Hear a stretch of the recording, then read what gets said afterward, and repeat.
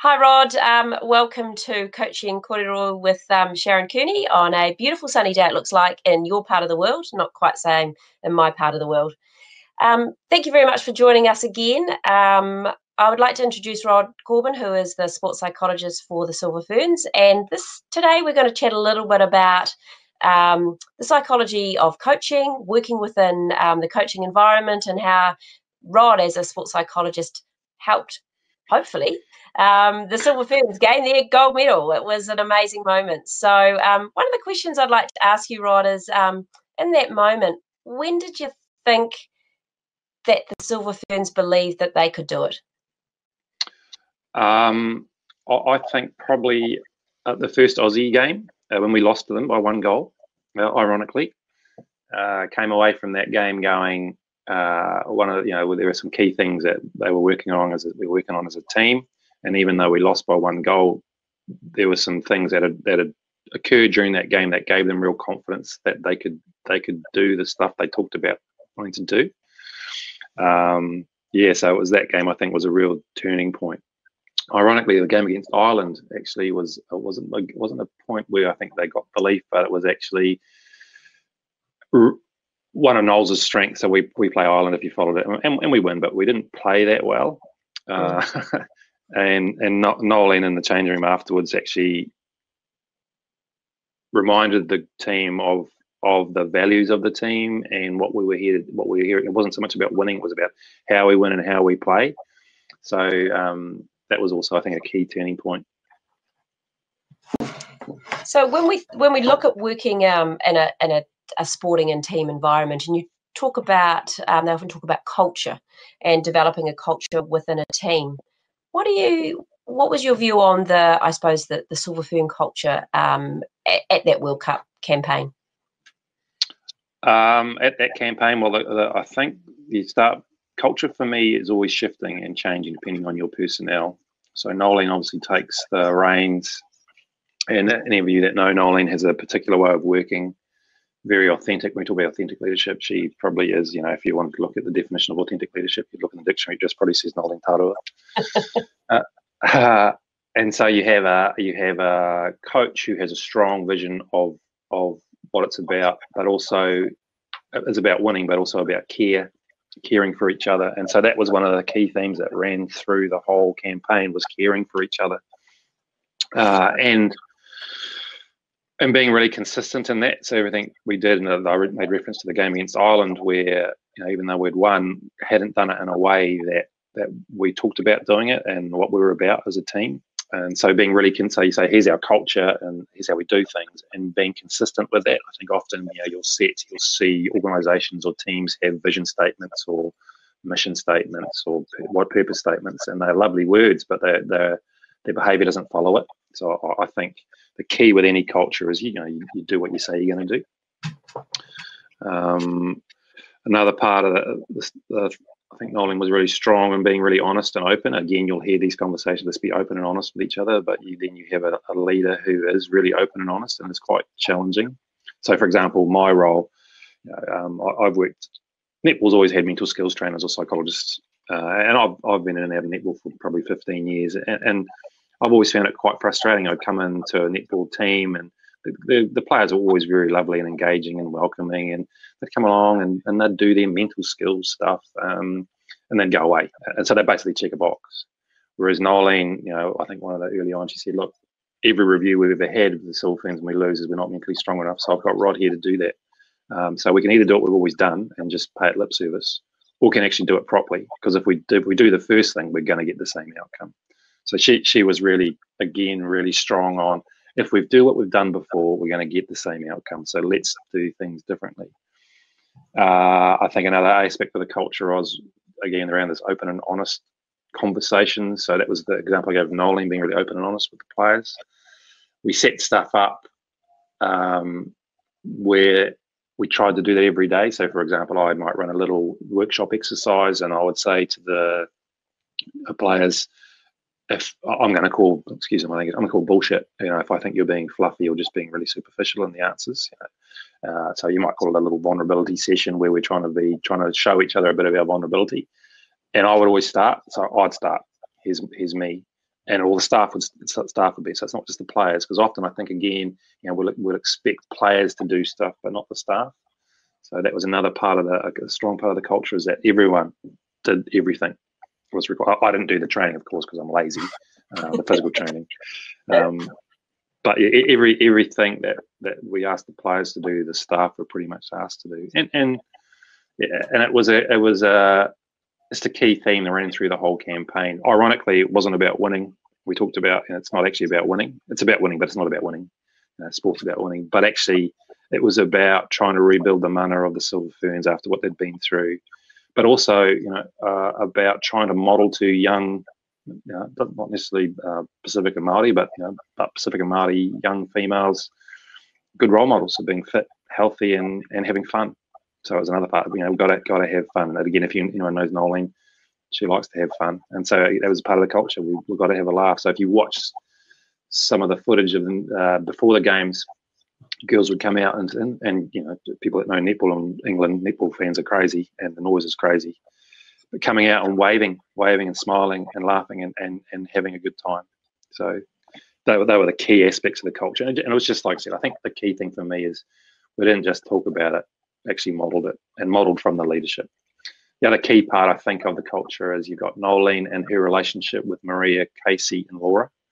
I think that was really important as well. Yeah, her relationship with the fossils. If we take that to another level, so a lot of our coaches that will listen to this will be working at a secondary school level or a premier competition level. They have less time with their coaches, and some of the coaches are commenting around the secondary school space, where some of these kids appear to have a lot on their plate and are actually struggling to maintain that balance, where there may well be a strong sporting culture within their school, but they're NCEA, they're year 13, they're ready to head off to university. So have you got any sort of strategies for coaches to help their kids deal with the level of busyness in people's lives at the moment? Well, not right now, but clearly when they get back. Well, actually, no, Shaz, it's interesting. Yesterday I was on a call with a few athletes, and they are busy. They've actually got university work and training, so they're just as busy. But this is my own opinion. I don't like the sport academy system that a lot of the schools have, because for exactly those reasons, you actually set up these high performance environments for teenagers, and you expect them to be high performance athletes, when actually they're not. They're teenagers, and they need to be out engaging with their friends, having fun. And looking forward to the rest of their life. I think often sports will say to me, why do we get such a dropout at 17, 18? And I go, because you've made the kids hate it. That's why. You've made it such a chore. So my tips are always to parents is to listen to your children,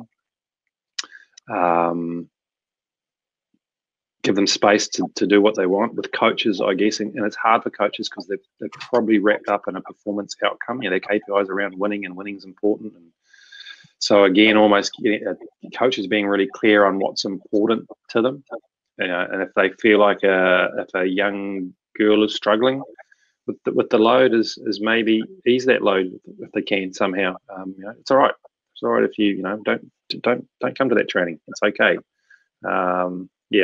I just think the way we set it up is not helpful. And then there's the social media thing around kids, the model that social media presents to children or to young people around what they should be like. So even for some of our elite athletes, you'll see some athletes are posting social media stuff and all the training they're doing, and they're training really well.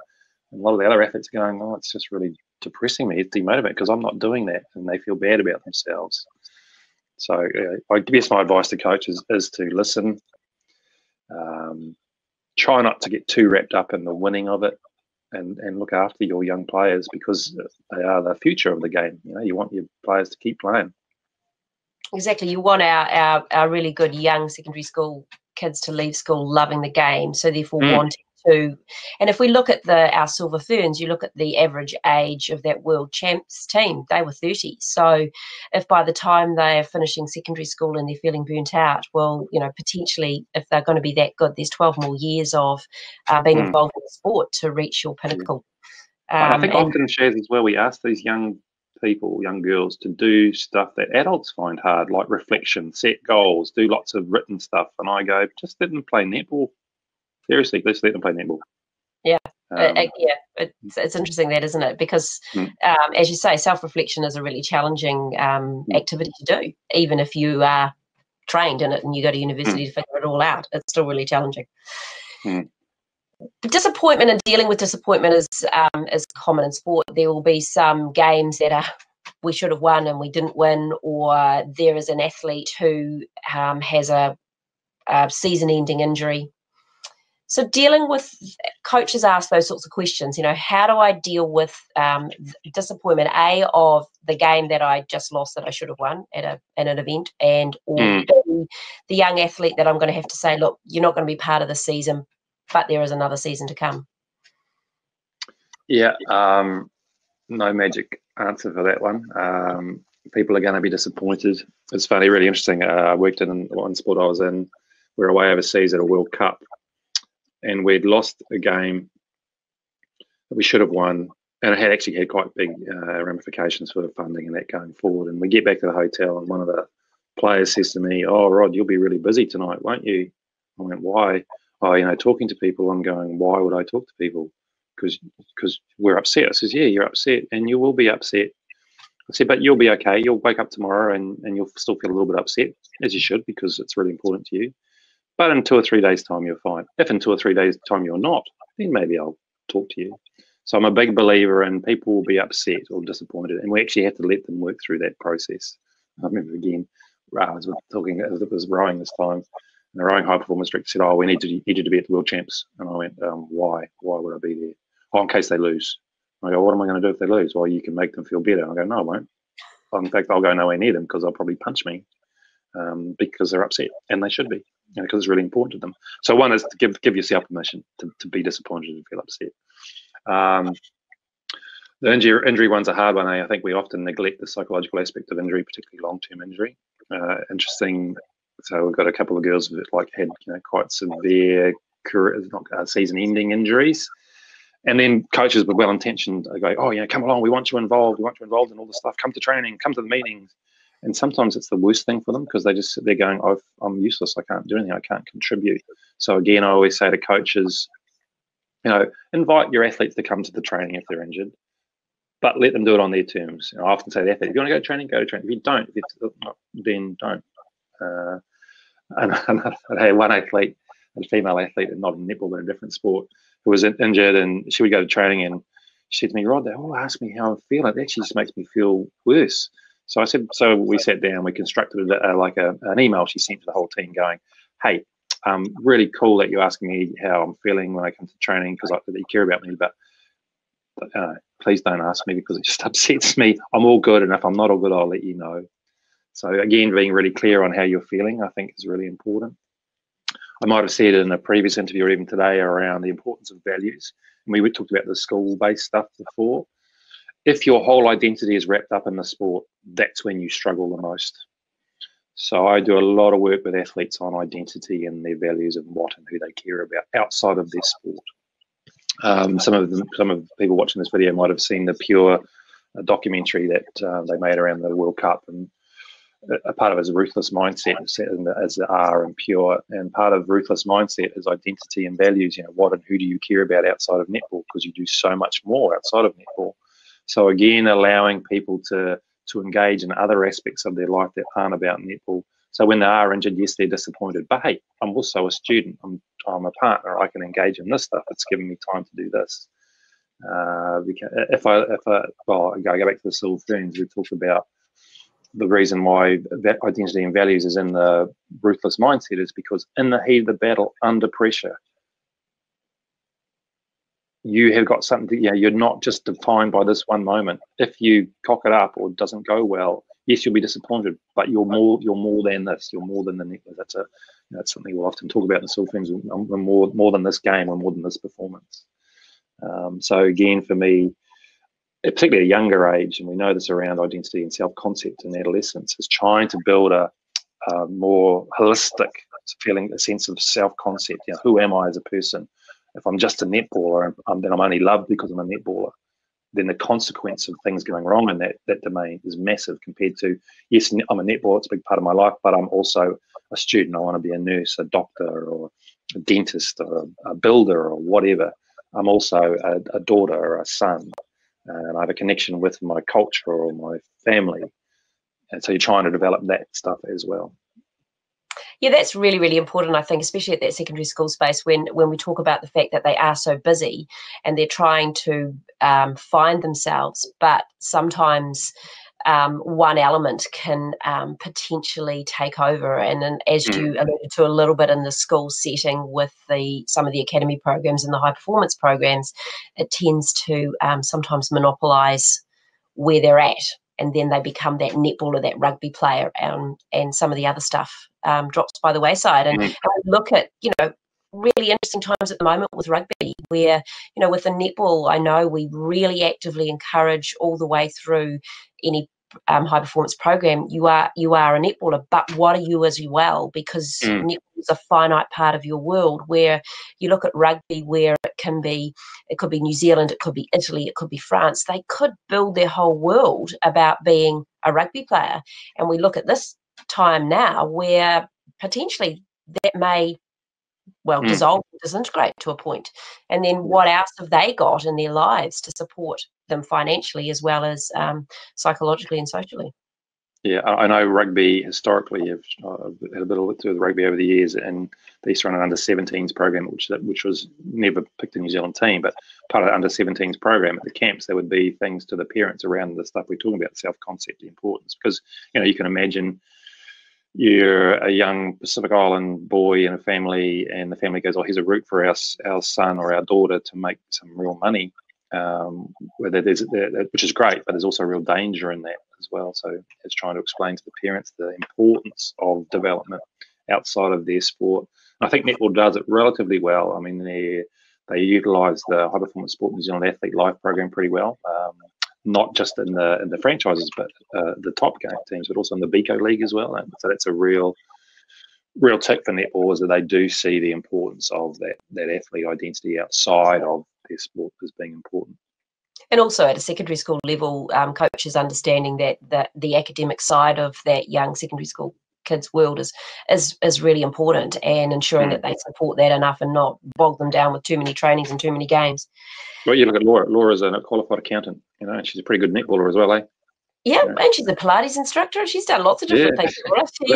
That is Laura, though, and that she can do lots of things. She's super. Exactly. And Millie Lee's trained as a doctor, as she trained as a silver fern as well. So came out with a great thing. Yeah. One last question before we leave is dealing with conflict. So some of the coaches, as humans, we don't all see eye to eye because we're different individuals. And one of the coaches was asking questions about, how do you deal with conflict within a team setting to pave the way to a good outcome or a happy team? Yeah, so I always go, you actually have to allow conflict to exist. And I think as humans, we're taught, and particularly, as I'm going to be very stereotypical, particularly as females don't like conflict, and they'll do everything to avoid conflict if they can. But what happens if you avoid the face-to-face conflict? Then what you get is a lot of sort of rumination or people whispering behind people's backs, and then it just gets worse. So I have this thing around within teams, you actually have to allow, so if me and you disagree, then we actually have to be allowed to disagree. And be okay with that. So often with coaches, I'll say to a coach when I first start working with them, it's probably why I don't get too many jobs, as I go, I'm never going to be your yes person. So my job here is to ask you questions. If I think you're doing something that I don't think is helpful, then I'm going to tell you that. And then we can work through it. And at the end of the day, you might go, Rod, I don't care, this is what I'm doing. And I'll go, okay, sweet, I'm on board, as long as it's not going to harm anyone. And then when it falls over, I can say, I told you so. But it happens all the time. So I think you have to allow conflict. Now, how you set that up is again, we talk about Silver Ferns culture. We had this thing where we could disagree. We were allowed to disagree and be okay with it. And we managed it. So it was part of the culture, but it's done in the service of what's best for the team. And it's not about me trying to beat you or so that I'm better than you. It's about I'm disagreeing with you because I don't think that's best for the team. But can we work through it? And actually, the end of that conflict might be weak. You're going to have to just agree to disagree. This is where the coach often then steps in. So the coach has to be the parent in a way and go, okay, this is what we're doing. So sometimes the coach will have to make a decision, and it will be unpopular with some people. I have this thing around trust, and one of them is around, it's a triangle, obviously, and it's got 3 points to the triangle, and one is around logic. So if you make a decision, making sure that the logic that you use to make the decision is really clear and obvious, it makes sense. So that's also one way to resolve a bit of conflict, is being really clear on why you're doing this thing. So be okay with conflict. It's better to have it out in the open than behind closed doors, where then you tend to get cliques and people talking about each other behind each other's back. That's the other thing. Our coach said, I don't want cliques, Rod. I don't want cliques. And I go, well, some humans will like others better than others. And so you're going to get, and be okay with that. There's often something I'll also say around conflict, where if you come to me and say, oh, Rod, I'm really annoyed at X, X is really pissing me off, and all right, okay, sweet. And I'll let you talk about X for a while. And you go away, and then you might come back tomorrow and go, oh, right, X is still really annoying me. It's still doing this, and I might be okay with that. But if you come back to me a third time, I'll go, Shaz, you're talking to the wrong person. You need to be talking to X, not me. So again, having some ways to manage that conflict is important. Yeah, because I think as females, as you say, we don't particularly like the conflict, but then also having to address it rather than letting it foster. And I think because of the conflict thing is if you are, I think not just females, I think males as well. Males males get over stuff. Males don't get over stuff. They'll hide for 20 years and have a big punch up. But yeah, I'll go. It's just better just to get to talk about it, but the thing is, we take it personally. So if you're giving me some negative feedback, then someone go, oh, you don't like me as a person. Now, you might not like me, but that's not the point. Is that I have to, if we have this bigger picture of what the team's about, then we actually have to be able to have those discussions. One thing that, and truth and reality is, and whether this is truth and reality, but mental health issues associated with the human race per se, and maybe our young, is becoming more apparent. And often as a coach, our coaches connect with our young quite often during, say, at a secondary school environment, they may see them 3 or 4 times a week. So if a coach is sensing that there are some issues with a player that she is coaching, what's her best strategy? Yeah, I think the thing for psychologists, I'm not 100% sure where the incidence of things like anxiety and depression are going up. We think about 20% of people during their lifetime will experience some sort of form of mental health issue. But I think what we're seeing is it's getting younger. So you start to see 13, 14-year-olds, 12-year-olds exhibiting signs of quite severe mental health issues, which is new, I think. And I think you're right. What often happens is, as a coach will be someone who, because of the age, they'll look to as a parent of some sort, and it might be actually quite a nurturing space for them, a safe space to talk about things. So they often will. I think the things to look out for me, that all adolescents will struggle from time to time. All humans struggle from time to time. The thing for me is if it's pervasive, if you see it a lot, if you see people that are continually emotionally upset, maybe distracted, just not enjoying themselves or life, disconnecting themselves from others that they would normally be connected with, they're warning signs for me.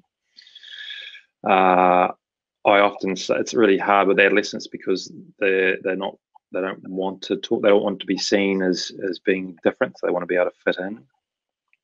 But trying to leverage off the relationship you have with that individual. Are you okay? Is there anything I can do for you? If at any time you need anything from me, just let me know. I think if you are concerned, get them to go to their GP. First off, maybe go and just try and have a chat to your doctor about it. There's also, I think that's sometimes difficult because I don't want because a lot of it is expectation. I don't want to let mum and dad down. Mum and dad will think there's something wrong with me, but it's around. I always just reiterate that generally parents love their children and want the best for them. Generally, it's not always. I say that's not always the case. Is that mum and dad just want you to be happy? Mum and dad just want to make sure you're okay. So just trying to get them to get help if you are concerned. Most schools have guidance counsellors who are trained counsellors. That's another option for them as well. Yeah, but I would say it's not the coach's responsibility to fix them. You know, they can they can help them get advice or seek help. Yeah, and I think sometimes that's where that statement in itself is really important. Is it's not the job for the coach to fix them, but they may be the one that identifies there as an issue, and what are their processes that they feel comfortable with to send this kid in a pathway that's going to be helpful short term and long term. Yeah. And if the young player really feels safe with them, they'll probably listen to them. I think she'd see the school counsellor. I don't know, the school counsellor, they're a bit of a dick. Okay, well, maybe go and talk to your GP, Yeah, just some nice strategies. Awesome. Yeah. That's great. Hey, thank you for your time, Rod. Enjoy your day in the mighty Waikato. Great place to live. I lived there for a few years myself. I really enjoyed it. And, enjoy your lockdown for how long it ever is going to be. Enjoy your baking and really keen for you to share some of your recipes. I'd like to know what you're doing. Sure, I will do. Okay, cheers. Good to talk. Hey, cheers. Great. Catch up sometime. See you. Bye-bye. Bye.